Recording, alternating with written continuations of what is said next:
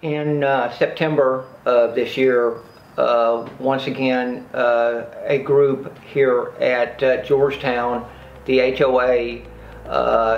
had a reason to file a notice of they were going to sell our home over here for non-payment of assessments or maintenance bills per month. It came in conclusion that we weren't behind on the assessments. There was an issue with the accounting over at Creative that did the background for the HOA over here in the way of payments with their spreadsheet, and apparently one of their individuals that was doing it, their CPA that was on staff didn't take a look at it, and I wasn't credited a number of the assessments. So they went ahead and listed my home for sale on October the 1st of this year. I contacted Wall Street Lending the day before that, and they were nice enough. Daniel was nice enough, didn't want to wait. He got the paperwork done, and that afternoon, well, it was the next day, the next day, which was a Friday, I was able to go down and pick up a check, and Wall Street lenders saved my house from being sold again.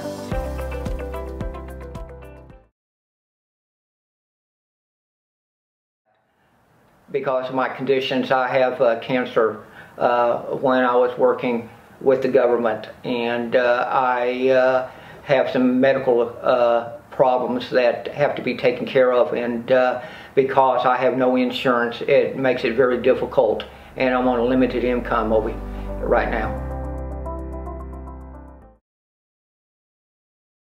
And we were able, as I said, to get this done in 2 days, to where I did not have to go back to court again and get another delay in trying to get our reverse loan on this property over here, like I was trying to do to pay what they say I owe them. Helped me with the determination on how these HOAs work here in the state of Texas, what they can do, how far they can go back on payments they said that I missed. Gave some other information toward me to what we could do in a way of filing a lawsuit in preparation of them overcharging me for the attorney fees and or the assessments that were already paid by their attorneys. People, older people, there are a lot of people nowadays that are for instance, myself, I have an education, I have a degree from college, but when an illness comes, and I know a lot of people talk about this, but it's really true, you know, and you go through $400,000 or $500,000, your life savings, you have to sell your other home, your parents end up giving you every dime that they have just to try to keep you alive, because of the treatment that I had to take wasn't over here in the United States, and secondly, they weren't going to do it without being paid up front. In B. Anderson, for instance, my father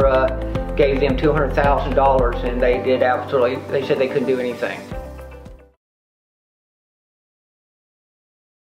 Has been very gracious about, and this is really true, has been very gracious to me about really helping me with this, these issues that I've come forth in this deposition that I've given. If it hasn't been for Wall Street, I want to say again, if it hasn't been for them in loaning me this $7,000, they would, for $7,000, they would have bought or stole our place that's worth $268,000, and for having somebody that's lived over here at Georgetown townhomes for 40 years, one of the original owners,